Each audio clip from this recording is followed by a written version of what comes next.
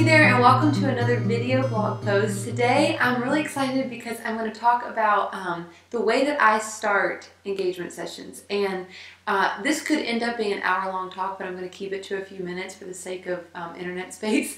But the way you start an engagement session really matters. It matters more than any other initial interaction with a client, in my opinion, because the engagement session is when your client is deciding if they made the right decision.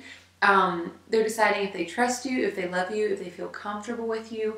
And so if you just rush into shooting or you don't set them up for success, then that's going to blow up in your face, not just be a bad experience for them. And so pay attention to these like 5 different tips that I talk about, because I really think that this is what helps us have successful engagement shoots where clients leave feeling really confident, not only that their pictures are great, but also in you as their photographer. So the first thing is you want to make sure you reassure them. And what I mean by that is people are coming to a shoot nervous, even if they've done this before. Which most couples haven't done this before, but even if they have, like, they're always going to be a little bit nervous. And a lot of our couples, when I first meet them, we try to get there so we have a few minutes to talk and chat and get to know them and just kind of, you know, lower the expectations. And I tell them, like, there's no way you can mess this up. I have no expectations for you guys, and I'm going to teach you everything. So when I explain that to them initially, what I'm doing is I'm reassuring them that 1, I know you're nervous, 2, it's okay to be nervous, and 3, I normally say something like, if you guys have never professionally modeled before, that's actually the best situation for me. Because if you've never professionally modeled, that means that I get to teach you from scratch, and you're going to do exactly what I want you to do. It's going to be great. So if you are nervous, that's normal, but no worries. I have no expectation, and if you've never done it, that's great. That means that I'm working with a blank canvas, and that's my ideal situation. Normally when I say that, everyone's like, oh, okay, good. And so I always start with that. So I start with, you don't have to know what you're doing. I'm going to tell you everything. And I just want to reassure you that if you aren't a professional model, it's okay. The second thing I explain is that I'm going to teach them the 4 core poses. And so if you've never heard about our 4 core poses, basically the idea of it is there's only 4 foundational poses that I use, and then I do variations of those 4 poses, and that's how I don't get stuck. That's how I don't forget poses. That's how I have variety in my poses, and that the 4 core poses lead into the posing evolution. So if you need more information about that, we have a mini guide in our store about it. It's really helpful, and you can save it on your phone so you always have access to it. But I explained to them, second thing, I'm going to teach you the 4 core poses when we get started. So from the very beginning, you're going to know what to do, and you're going to know everything you need to for the rest of the shoot.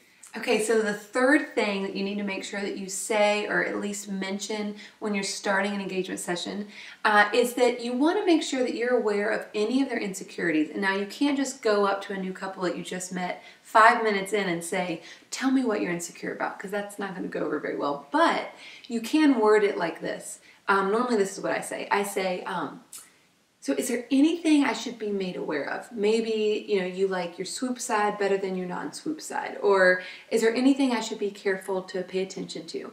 And when I ask that, my hope is that they're going to say things like, oh, I just don't like my profile. Or I don't like my nose. Or, oh, don't make my arms look fat. So let's use that as an example. If I talk about this with my couple before we ever start shooting, and then later on in the shoot, maybe he's holding on to her and her arm is squished, and I tell her, okay, like loosen your arm up a little bit like that, then I'm the hero because I'm taking care of her and I'm on her side. Whereas if I don't ever talk about it, then later on the shoot and I notice her arm looks bigger than it should, and I adjust it and tell her to pull her arm out, and we've never talked about the fact that she's insecure about that, then she's going to be so self-conscious because I'm not the hero anymore. I just pointed out a flaw. And so there are so many different examples of this when you're shooting.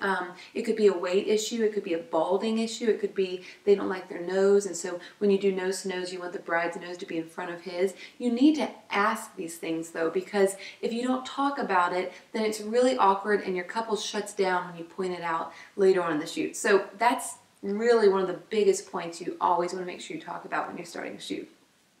The fourth thing is, and I love this one because it really sets up the expectation really well for your couple. The first 20 minutes are going to be awkward. I don't care how great of a photographer you are or how personable you are.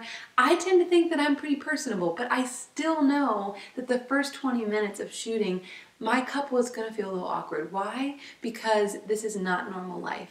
They don't normally go to the movies and nuzzle outside in the bushes beforehand. Like, that doesn't happen. So I explain that to them, and I normally joke about it, and I say things like what I just said. You're not going to normally do these on a normal basis, and you may go home and practice your poses after this, which would be awesome. But nuzzling and nose to nose and holding on to each other like I'm going to teach you, that's just not a normal part of life. And so you have to recognize that the first 20 minutes you're getting used to it, and you should feel a little weird. You're basically validating everything that they're feeling already. So when you tell them, hey, every normal couple feels awkward for the first 20 minutes, then they feel okay with being a little stiff at first. And they feel okay because Katelyn told them, you're going to feel this way. So that's really important. And normally throughout the shoot, like say we're 20 minutes in, I've taught them the 4 core poses, we're getting in a rhythm. I'll normally stop and say, guys, think about it.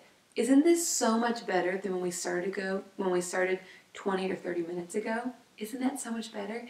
So, and they normally agree. They're like, yeah, we're getting really good. So the last thing is really, I love this because it's really true. My couples, the core poses are pretty simple. Okay, and so, but they're not always easy. But I tell people, you know what, if you really get the hang of the 4 core poses, you may move into advanced posing. And it's true, sometimes my couples, within the first 20 to 30 minutes, they're already doing poses that are normally pretty hard to teach. And so if you set that expectation up at the beginning and tell them, like, we may move into advanced posing, then they have something to work towards, and when you get to that place, it's exciting for everybody. Okay, so set them up and manage their expectations in a way that makes them realize they're doing a great job.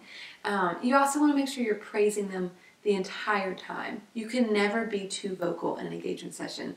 At least that's my opinion. So anyway, I hope this is helpful. I hope that your next engagement session, you set yourself up really well at the very beginning so that your clients feel confident, they know what to expect, and their expectations are set at a really realistic place. So I hope you enjoyed this, and I'll see you next time.